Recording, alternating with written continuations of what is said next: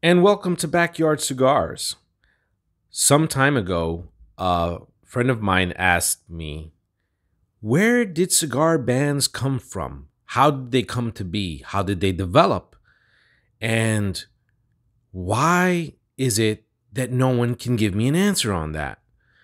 So I said to him, well, I will do some digging and I'll see what I come up with.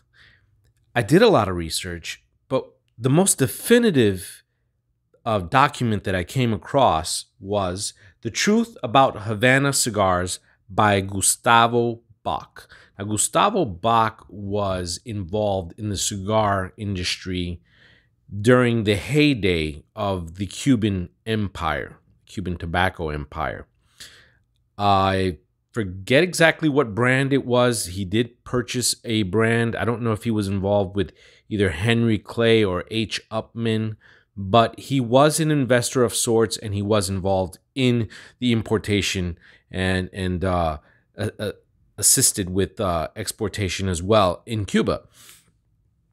Now, for more information on this topic, I'm always going to say that the most famous cigar historian, Tony Hyman, is probably the man to talk to. Now, Tony Hyman is the creme de la creme when it comes to cigar historians. And pretty much looking at some of his research verified that what I was looking at and what I was coming across was indeed accurate. Tony Hyman has a cigar museum. He's a wonderful gentleman. I've never met him, but from what I've seen from him and his passion for cigars, he's just the type of person that I would love to meet, sit down and smoke a couple of cigars with, and just have a great time talking about cigars and everything cigar related, because he's a walking encyclopedia. And I know sometimes that description is used for many people, but in Mr. Hyman's case, he is indeed the real deal. Check him out online and just take a look at his page, tonyhyman.com, I believe. Unless I'm incorrect about that, I will post it in the notes. So let's take a look about The Truth About Havana Cigars by Gustavo Bach, published by the Havana Tobacco Company on 111 Fifth Avenue, New York. And this is copyright 1904. And we have here the reason why cigar bands are used. Millions of domestic cigars made in duplicate shapes and to closely resemble the genuine imported Havana cigars of our standard brands are supplied at low cost to retail cigar dealers in all parts of this country by unscrupulous manufacturers to be used for stuffing or filling up boxes that originally contained genuine imported cigars, and many dishonest dealers buy empty imported boxes and refill them with these imitation domestic substitutes. Imitations of all our standard brands are also made in Havana. This is why it is necessary for us, at a cost of nearly $250,000 a year, to ban our brands of cigars to protect you from this criminal fraud. Now, our brands of Havana cigars include every variety known to and demanded by the varying taste of the most intelligent and exacting cigar smokers in the world. The mild and delicate blends made of the finest and lightest leaf, the full-flavored blends made of the heavier leaf that yields the most body and aroma, and also all the intermediate grades from mildest to strongest. Moral: either you buy your imported cigars of honest dealers, or else examine carefully the boxes and bands of the cigars shown you. If you wish to avoid being imposed upon and swindled by the spurious domestic-made substitutes that are commonly offered and sold as genuine Havana cigars, if you're buying imported Havana cigars of a dealer whom you do not know, ask him to show you a box that has not been opened. Then you will be reasonably sure of getting the genuine goods. Now, on July 19th, 1904, Gustavo Bach wrote this, and it was included in the book. Having, during a residence on this island of 46 years, devoted all my time to discovering, to the minutest detail, the best method for the production of the highest quality of Havana cigars, I respectfully submit the following pages to all intelligent smokers of good cigars, placing before them the convictions of one who has had, perhaps, greater opportunities, owing to longer experience, than any other manufacturer of cigars, in full confidence that my opinions will meet with unchallenged acceptance. The statements I have made are incontestable and can be verified, and I have therefore the right to ask that they be taken as facts. If what I have just said be understood and accepted, no further argument is necessary to demonstrate that the cigars manufactured under my personal direction in the 23 factories controlled by the Havana Tobacco Company cannot be equaled in character, in quality, or in workmanship by any other cigars in the world. Very faithfully yours, Gustavo Bach. Now, it is believed that Gustavo Bach was putting bans on the Cuban cigars as early as 1867, but there are some reports that they saw it done in the 1830s, where it was just sort of a piece of brown paper placed around the cigar with a code on it. Nothing sophisticated, nothing fancy, definitely nothing to look at, and something mostly that smokers would just throw away the minute they got their cigar. It wasn't glued on. But as times went by, well, we all know about how often Cuban cigars are counterfeited. As time went by, they started to lose a lot of money to counterfeits. So they needed to do something, even if it cost them a lot of money to do it. Little did they know where it would lead to. Little did they know that it would become about something more than just authenticating a cigar. It would nearly be almost identical as the true identity of the cigar in some respects, because we look at a cigar and we look at the band and it speaks to us. Of course, you're not supposed to judge a book by its cover or a cigar by its band. Not at all. As a matter of fact, I tend to look past that. I look at the brand's reputation, the quality of the tobaccos that are used. The appearance of the cigar matters as well. How well constructed it seems. The feel of it in your hand, of course. All of these things matter. But the cigar band is the first thing that catches our eye. The first thing that that pops up at us. And it can become the identity of a cigar. For certain cigars especially. Not necessarily for every single cigar, but you get the idea. So what we're looking at now here is, what does cabinet selection mean? This is something that I pulled off a website called Cigars Ltd. UK Cigar Library. So this is from a library in the UK. And but before we got full on Nefertiti or anything like that with holograms, there were stages. This is a cabinet selection La Flor Dominicana. And this is a cigar by Warped Cigars. Yeah, I forget the name of it. I think it's El Lirio. Yes, Lirio Rojo, or Roja, I believe it is, which translates to Red Lily. And Warped Cigars released these cigars in 50 count cabinets. Nicaraguan Puro, I believe. The LFD is Dominican tobacco in this cabinet selection. And basically, you buy these cabinets in 50s, just like this. No band. This is a cabinet of 10 cigars, but this isn't obviously your traditional cabinet, but employs some of the same effectiveness that these cabinets win. Well, it originates from that. Now, these cigars are obviously not cabinet style. They have bands on them. The cabinet itself isn't particularly special. It's decent. I don't believe it is cedar. I'd be surprised if it is, but if it is, that would be great. It's a small cabinet of 10 cigars, but you don't call it a cabinet.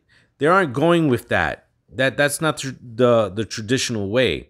They're just employing this style, right? So these cabinets were made, and these boxes with the cigars inside of them would go in their spot into this ornate cabinet that was being built. These were the little sliding boxes that came in and out of it, and they could be small or they could be huge. All depend on how much money you had to spend. Needless to say, anyone who could afford such an item would insist on the highest quality for all its contents. Thus, it became common practice for only the best rollers from each factory using the finest selection of tobaccos to be permitted to roll the cigars for cabinets.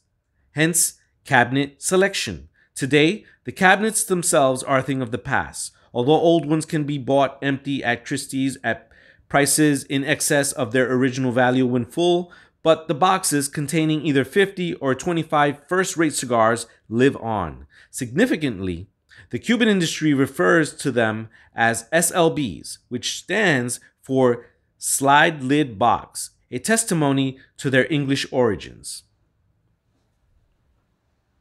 And this was reproduced with kind permission of Hunters and Franco, December 2000, Havana cigar importers with over 200 years experience. Now, La Flor Dominicana's nod to the cabinet style is obviously just that. They're paying homage to that tradition, that Cuban tradition of the cabinet selection. Now, this here, what I have here, is an article from Drug Topics magazine, and this is from January 15th, 1910.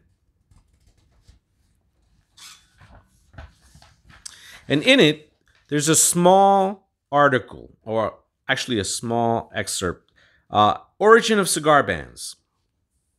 I asked a local dealer what tobacco company it was that first originated the idea of using bands on cigars for advertising purposes, says Observer in the Boston Post.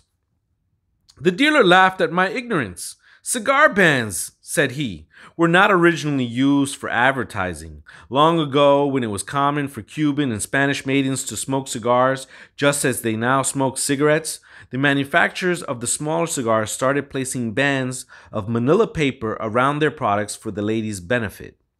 These bands the women removed and placed on their little fingers so that they could flick the ash of the cigar without soiling or burning themselves. It was many years before the dealers thought of placing rings of gaudily colored paper in the place of these sober and purely utilitarian bands, but as soon as one was bright enough to do it, all the others immediately followed suit.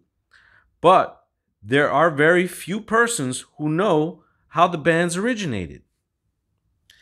And so this story kind of it takes its basis off of stories within the royal family in England and Britain, where the ladies were just so darn proper that that they had to do these type of things. I couldn't disprove that this actually happened, but I could disprove that it wasn't the origin of bands as we know them. And I don't think that they were anything that was done on a mass level. Perhaps for these women of royalty, there was such a service. Okay, so before I bore you with some more reading, let's take a look at some cigars here. Here we have a Cuban Bolivar, right? Very classical band, I would say. You have the man himself on it, and it looks very well gilded. Then we have a more classic Baltagas, and it's just a red and gold band. It's pretty simple, right? Very old traditions. You get here, and you're looking at this Ramon Ayones.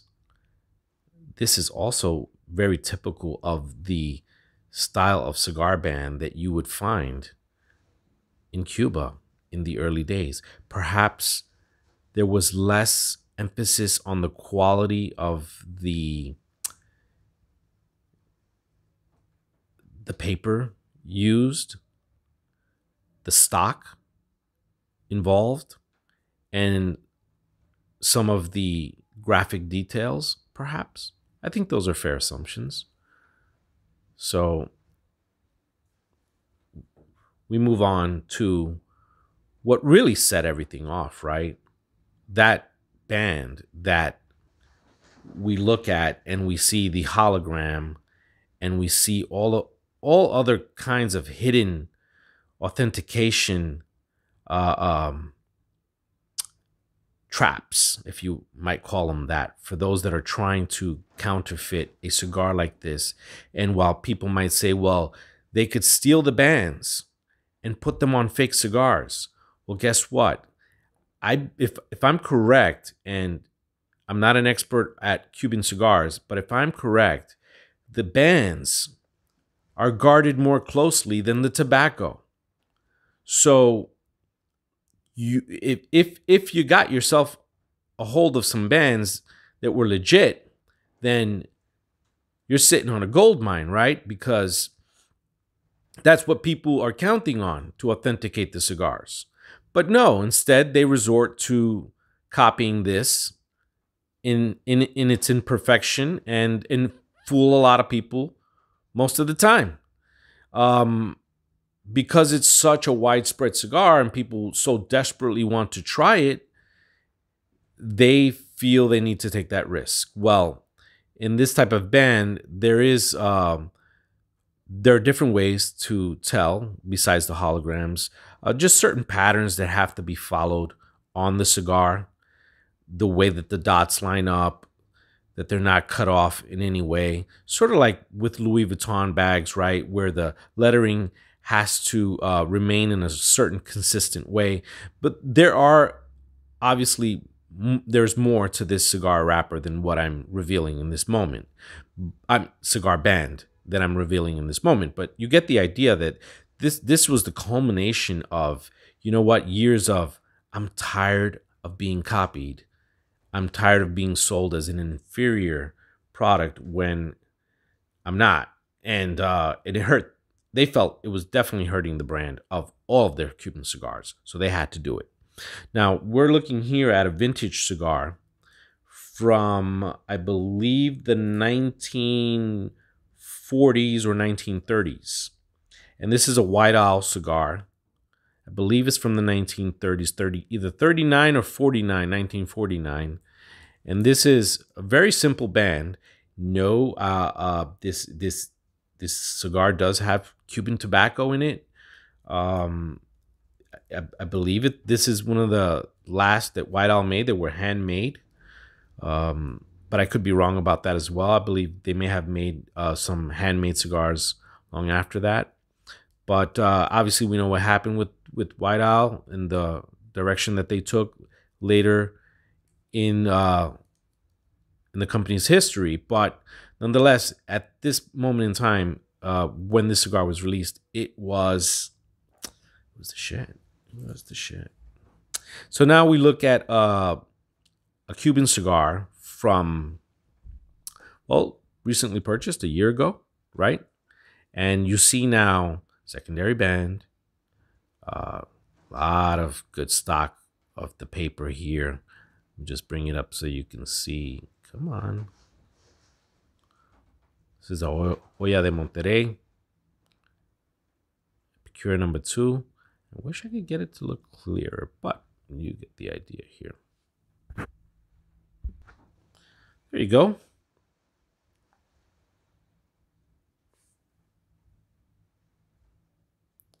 See that? You see how they did the detail on it? It represents so much of their history, right? So much of the legacy of these Cuban cigars and how they are identified visually as well as they are authenticated. And that is why so much emphasis is put on the bands, not just being pretty and, easy to look at, and in some cases very traditional, but of a certain stock, certain quality, something to set them apart. And that's where the Cuban government went, but it affected everybody in the cigar world. Okay, so this article is the tobacco leaf column, and this is from April 15th, 1908. Okay, and here we have Furon Cigar Bander, a compact, efficient, and economical device for cigar manufacturers. The custom of banding cigars has been a great disadvantage to the cigar manufacturer. It has materially increased his cost of doing business because the work has always been done by hand, and hand work is slow, irregular, and demands an inordinate amount of floor space. For a long time, cigar manufacturers have looked for a mechanical device that would handle this work satisfactorily. Yes. At last, James J. Furon of Philadelphia has patented a machine which purposes to reduce the cost, time, and labor of banding cigars down to the very lowest terms. Mr. Furon is known both as an inventor and as an authority on mechanics, and is often called into local courts as an expert witness. He became interested in this subject through his brother, Thomas Furon, a practical cigar manufacturer who has been working for years to obtain such a machine. The practical knowledge of Thomas E. Furon as to the requirements of the cigar manufacturers, supplementing the mechanical ability of James J. Furon, made a combination likely to meet the practical requirements of the trade. So, basically, he came up with a machine that was going to reduce costs and labor for banding cigars. That really helped because at this point, they knew that it was necessary to band the cigars, but it was costing them, and they needed to find ways to do that. And with these type of inventions, it put the manufacturing of the cigars and the way that they were going to be marketed and advertised in a much cheaper way. It was done in a cheaper way, basically. And here you have a photo of the machine. As you can see, the Furon cigar banding machine. Doesn't look like much, but to a cigar manufacturer in 1908, this meant an increase in the bottom line. Here, also 1908, a man by the name of Frederick Cruz. An altogether new pattern and style of cigar band has been brought out by Frederick Cruz of 124 Hudson Street in Hoboken, New Jersey. According to the drawings shown, the Cruz style consists of a double band connected by a strip running along the cigar, which must be torn off to remove the bands. The bands cannot, therefore, be taken off and placed on another piece of good, thereby preserving substitution. The inventor believes that a further and much wider field of utility can be reached by this device by using it as a government stamp for each individual cigar. The adoption of this method would revolutionize the whole of the present internal revenue system as regards cigars, and if adopted, lead to a big saving in the cost of cigar boxes, which, under this method, would not require to be destroyed as at present. Members of the trade interested in this new idea can get further particulars from Mr. Cruz at the address noted up to the end of this month, and from May 1st will be found at 319 5th Street, Union Hill, New Jersey. Okay, news of the world style here. Still 1908. How to tell a bad cigar. Okay, this article was written. Okay. As a preliminary canter, to use a term borrowed from the racing stable, examine the box. The first thing that the experienced smoker does is to examine the box. If the box is highly ornamented, he is sure of his cigar. No manufacturer would think it worth his while to place poor tobacco in an expensive box. Again, if the box be simply stamped with the name of the brand, without any glitter of gold or tawdry chromatic effects, it is clear that the vendor is so confident of the excellence of his products that he need not rely on any catchpenny devices. Having satisfied himself on this point, you turn to the picture on the inside of the lid. If it represents a great man, say Napoleon, Hall Caine, Professor Munyon, Mr. Pickwick, you're perfectly safe. If their names are not a sufficient guarantee, well, what do you want? Many cigar smokers prefer pictures of the early Victorian prima donnas. That is merely a matter of taste. You cannot convince an habitual smoker of four-penny Donna Beanos that he would get a better smoke out of a six-penny Sims. He has his opinion. You have yours. His is wrong. But let him keep it. There are two sides to every question: the wrong side and your side. Next, you look at the garter on the cigar itself. It does not, of course, as every expert knows, actually affect the quality of the wrapper, provided it is stuck together with good gum. But a garter of some sort you must have. The garter is to a cigar what a tiara is to a woman. This is a beautiful and a brainy thought. You see, if you have paid 4 pence or even 6 pence for your weed, you want the public to know as you walk along the street that you have invested this amount of capital on your smoke. This is not ostentatious. This is not ostentation. It is philanthropy, quite a different thing. It is pleasant for other people to feel that they are in the presence of wealth, judiciously expended. Besides, suppose you happen to be offered a naked cigar by a friend, you need not refuse it. You have preserved the old garter of your Oscar Y. Ulysses, and you can put it on the penny Pickwick presented by your sycophantic admirer. And B, do not stick it on with ordinary glue. Tobacco is very sensitive to external conditions and is instantly influenced by mucilage. Stamp paper is much better.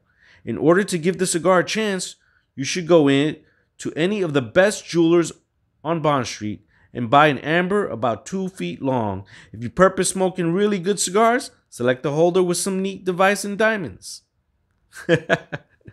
So, they were calling cigar bands garters at this point in time, and obviously we're missing the point of just enjoying a good cigar and instead preaching about the presentation of, well, everything other than the quality of the tobacco. And when they mention the quality of the tobacco, the reasons for justifying it as good quality were perhaps back in his day, back in these days, was more, you could be a little bit more trustworthy. But I reckon that there was just as much,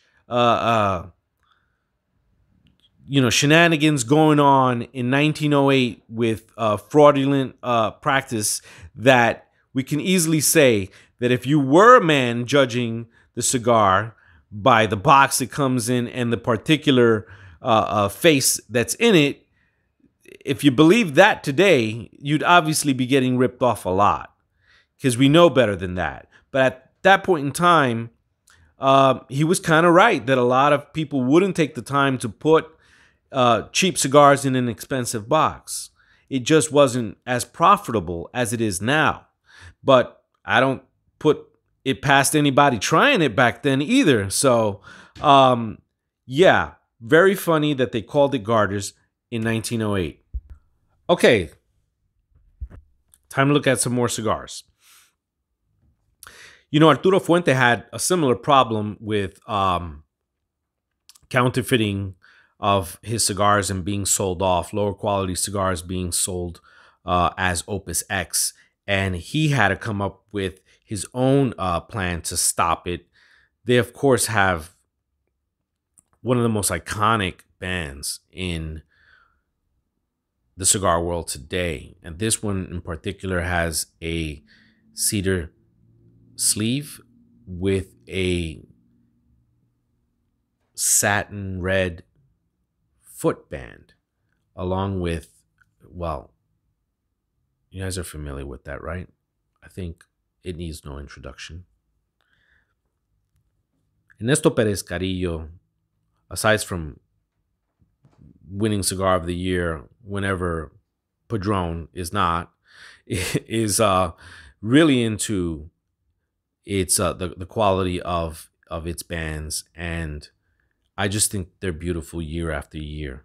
And I don't think it hurts them at all when deciding about choosing one of their cigars over another cigar. It just looks so pleasing to the eye, and they're beautiful. They just are.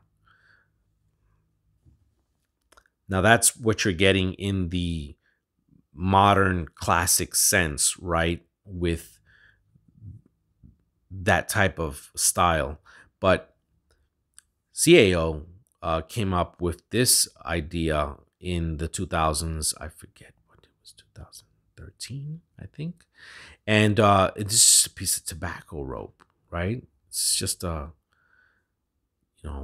up tobacco here. And I thought this was very distinct. I thought that this stood out in a way that, well, that no cigar had stood out up until that point. We can't forget that small boutique companies also contributed to the rise of funky rappers and all kinds of different ideas for what a band could be, and not actually being a band at all, but still a band, if you get what I mean.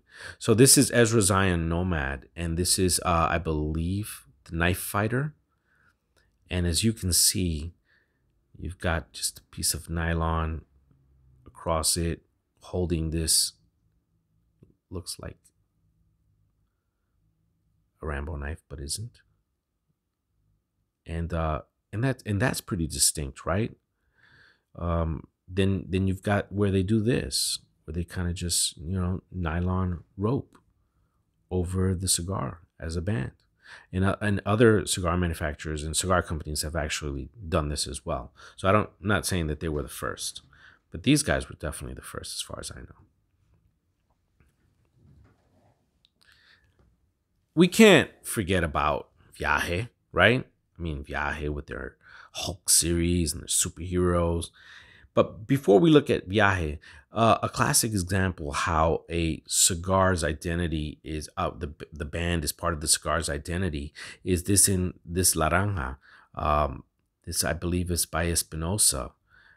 It's a cigar that the cigar wrapper is actually considered to be an orange wrapper, right? So they call it Naranja because that translates to orange from Spanish to English, and it has that hue, like an orange hue, and it's Brazilian naranja is what they call it, and it's something that they found and have procured, and so to go along with that color, you've got this band, pretty nice band, if I say so myself. But when we start talking about viaje, I mean, you're gonna put these zombie antidotes into a plastic, or I don't know if it's a metal glass jar, as seeming injections to cure you of the zombie virus, and with instructions intact, and everything else. That is just so cool, right? That is very cool. Um, this one in particular, the jalapeno. I mean, look, at the end of the day, uh, a lot of things are gimmicks, right? But if they work, they work, and if the gimmick is associated with a good quality cigar, then they stand to gain, the companies. So they get your attention with these type of things, and it becomes a part of how we purchase cigars as consumers, right? We look at them, so we read the specs, right? But at the end of the day, this, and this isn't me per se, but we all know this is an Instagram worthy picture type of, for a cigar page. It is different. They've done the ones where it's like a piece of dynamite or something like that, and you've got a fuse. I mean, this is I think a honey hand grenade, or and you can see this red foil towards the bottom of this Maduro Lancero. Also very different. Now this article is from the National Lithographer, Volume 23, 1916. Why the cigar ban? An impatient smoker of cigars wrote to the editor of the New York Evening Sun complaining that cigar bans are a nuisance, tear the wrappers, and inspire profanity. The William Steiner and Sons Company, who lithographed millions of these wrappers, thereupon rise to explain and do it to the smoker's taste. In the first place, they say, that as all the alleged facts stated are incorrect, and as publicity of such incorrect statements tends to injure an industry employing a large number of men at good wages, at which contributes indirectly to many other industries through their purchases, we desire to call same to your attention. In the first place, an advance in the price of cigars or reduction of the size would probably be forced upon the cigar manufacturer owing to the fact that tobacco, labor, boxes, chemicals, labels, and bans have all advanced materially. It is not true that the reason for the advance would be because of labels and bans having previously been made in Germany, as only about 1% of the entire quantity of this material used in this country was ever imported from Germany. The price of the German article has always been considerably higher than that of the American production, and we must admit the German quality was better. We must further take issue with you as regards the futility of banding and labeling cigars. This is not done for the purpose of making the package look gaudy. Cigars, as well as any other article of individuality, are banded and labeled for identification, and the goodwill of well-established quality brands runs into large figures. That the manufacturer is not protected without his banding the cigar is well exemplified by an incident lately brought to our knowledge. The manufacturers of a well-known cigar recently started to ban their product at an annual cost to them of about $100,000.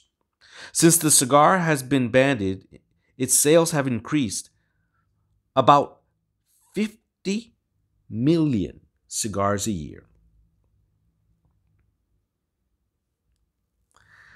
The makers attribute the increased sales not to the fact that more of the cigars are asked for, but to the fact that prior to having banned them, many unscrupulous dealers would refill the boxes with cigars which cost less money.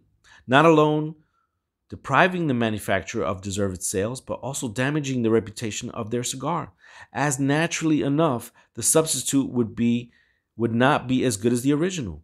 As manufacturers of the bands used on these cigars, we know that some small dealers in Philadelphia are offering as high as 10, 40 cents a thousand for bands of this brand which have been removed from cigars without breaking. As the bands carry no premium value, the fact that there is a price on the same shows in itself that boxes have been restuffed and that the manufacturer is protecting himself by banding. As a matter of fact, some of the large manufacturers who have started to ban their cigars within the past year are advertising that their cigars are now banded for identification and protection of the public. I feel that the publishing of a statement like this in the Sun damages an industry consisting, to my personal knowledge, of 8 large firms employing probably between 2,000 and 3,000 men and purchasing paper and other supplies to the amount of several $1 million annually. We're going to take a little look at some other things that have occurred over the years in regards to bands and their identity, the cigar's reputation, or just getting the new consumer to try something because it looks, well, more in tune with what they consider to be, trendy, right? So Romeo y Julieta, the Dominican and Dominican brand that and Nicaraguan as well, came up with this idea, which a lot of people like. And look, I'm not gonna hate on it. It's eye catchy. It's definitely eye catchy. And you look at it, and it's got the gold, and it's just, oh man, it's shining. It isn't traditional in any way. It was something of an idea to attract, a younger crowd, and to reinvigorate interest in the brand, in that it was keeping up with the times. It wasn't going to just stick to the traditional bands, which they still use on many of their cigars, but this one is different, and it's damn tasty too. Okay, this one is another example of, this is a Rocky Patel cigar. How some cigars are, the band isn't here. The band is a foot band, and it's here, and you're basically gonna have to take it off. In some cases, if it's loose, myself included, sometimes I've slid it up, or if it comes off easily here, it's probably better to just take it off there. And if you can fit it back up top, then do so. If you want to go through that, if you do, I'm not saying I haven't done it, but with something like this, I would probably just remove it. But if it was like something really beautiful, then maybe, I guess. I don't know. Okay, I promise you this is the last article. The Spokesman Review, Spokane, Washington. Spokane? Okay.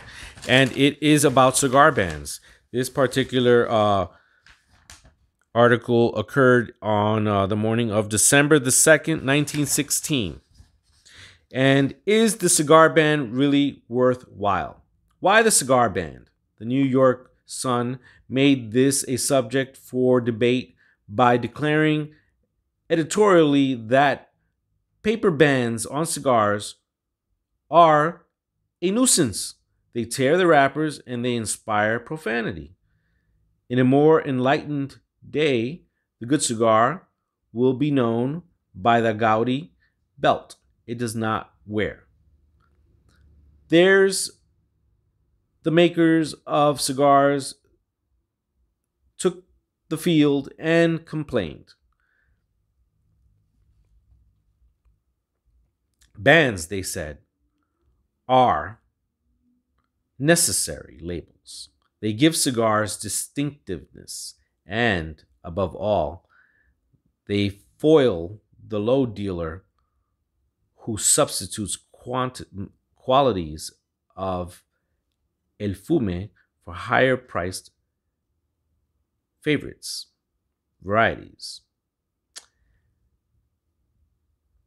The lesser seems to be between the moral welfare of the smoker and the flaccid or fiscal well being of the manufacturers.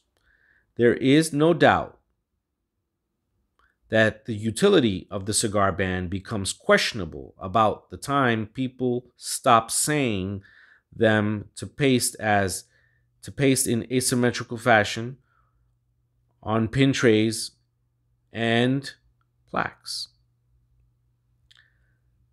This school of art has a notable vogue and indeed still linger in remote districts, but it really lost its hold upon the hearts of the people at the same time as sofa pillow made orange yellow cigar ribbons were made during what might be called the nicotine period of the American Artiac effort, I guess. I'm sorry, guys. It's very small lettering, very weirdly written for the time. But basically, he says, in fact, he was strongly compelled to buy cigars for the decorativeness of their bands rather than for the excellence of their tobacco. Many appealing instances of self-sacrifice were recorded at this time. Bands were also at one time used because they were redeemable for prizes, but that phase passed with the advent of the coupon. Unless the manufacturers can find some new way to arouse public intent or interest in the cigar ban, they may have to do away with it altogether. If they do abolish the paper strip, the world will at last be freed from the annoying spectacles of the man who neglects to remove the band from his cigar until his paper begins to burn. Point taken, sir. Point taken. I understand that. But do away with them, they did not. And here we have more examples of where they did not do away with them. This is Ezra Zion, and I believe this is Melted Ice Grim. And you see that? It's a whole sleeve. It has to come off. Then you have a naked cigar, right? Like this. This is from SJ Cigars in Philadelphia. I think it's a really regal looking band, you know. Crown Vintage. It's even got Crown Vintage. It's a nice band. But when we talk about beautiful bands, right? Look, this is San Cristobal, and that's just beautiful. That's just wow. I love parrots. In the case of some Macanudos vintage, this actually is the band, which can serve as a cigar holder as well. It's pretty heavy. This is another Ezra Zion Nomad, and it was at the foot of the cigar as well. But this one in particular, I can admit that I liked so much that I slipped it off and slipped it back on and kept it on the cigar. I just really liked the looking at the Green Army men. Brought me back to my childhood. And they keep coming up because they have pretty funky stuff, right? Ezra Zion, Nomad, Kettle Corn, right? Kettle Corn. Did it taste like popcorn? No, it did not, but it did have some flavor notes that one could associate with it. Okay, here we have Ernesto Perez Carrillo. If I'm correct, is this Ernesto Perez? Yeah, this is Prestige. Am I right here? Call me out on this one, guys. I don't think it's Ernesto Perez Carrillo. But it is. But it is, because it's the pledge. And it's beautiful. It's really nice. This is really nice.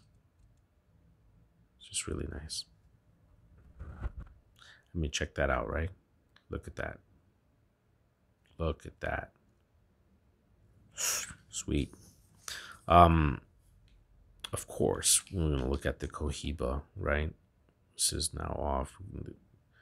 See the hologram effect in the back, and who knows? There's just so much that the experts can gather from one of these bands. So much. Um, this is, of course, the Ashton. I believe this is the VSG, and they have beautiful bands as well. I mean, just amazing. This is another one from SJ Cigars that I just liked. It was on a triple ligero Dominican Puro, I believe it was, and I just thought it was pretty cool too. It was a really nice one. Rocky Patel with the rare limited edition cigars has done pretty good, and there was more to the cigar than just this, but this was all I actually salvaged. But it was very, very well presented, and it was very nice looking. As I read in that last statement, that there was a time when these cigar bands had value beyond the smoking of a cigar, because once you took the band off, you could use it as a coupon of sorts. So kids collected them, adults collected them, and gained points, and were able to get things or get discounts on things with a certain amount of these cigar bands, depending on the cigar or the band. So cigar bands have definitely come a long way. I would love to go through a few more bands if you guys want. This one was by Asylum, Devil's Night. This is in a. This is a Gran Reserva, Arturo Fuente Gran Reserva. This is just something that I remember from a very good cigar. HR, Hiroshi Robaina. This was one of the last Nat Sherman cigars that I smoked. This is another cigar band from SJ Cigars. So really nice looking. This one came off of one of La Aurora's 115th anniversary, and also had a lot of hologram effects. This is the Melanic from Foundation Cigars, and I thought that was distinctive. La Flor Dominicana can either go very simple, very traditional, or sometimes they'll do something like this that looks like a huge Wonder Woman cuff. But and then you have the traditional Cuban styles, right? Like Punch, and here's another little piece of there's probably a secondary one. This is from the cigar that we had here. Where is it? San Cristobal. This is an example of a Viaje, Incredible Hulk. This is a Dominican brand run by a woman who worked for Arturo Fuente at one point, and she incorporates flowers into her bands. Really nice. This is El Americano, American Puro by J.C. Newman, and it's also really nice. Do I like that? Yeah, I do like that it has that flag on it. Ali Selassie. This is another Foundation cigar. Well, guys, look, you've spent, if you've been watching, you've spent some time with me. It was an honor to just share some of the information that I've gathered, and to answer the question of where cigar bands originated, and just a little bit at their history in the course of time up until the point where we're at, with very trendy cigar stuff going on, and all kinds of ideas being thrown into the mix, and still not forgetting the traditions of cigars that look like this, and still honoring the traditions of the cabinet selection. Now, I haven't smoked this cigar yet, so when I do, my review is going to rely heavily on whether it meets that standard for the cabinet selection, or Was it just a name? We shall see. Listen, folks, I want to thank you all for watching Backyard Cigars. Till next time, thank you for watching. Good night, ladies and gentlemen.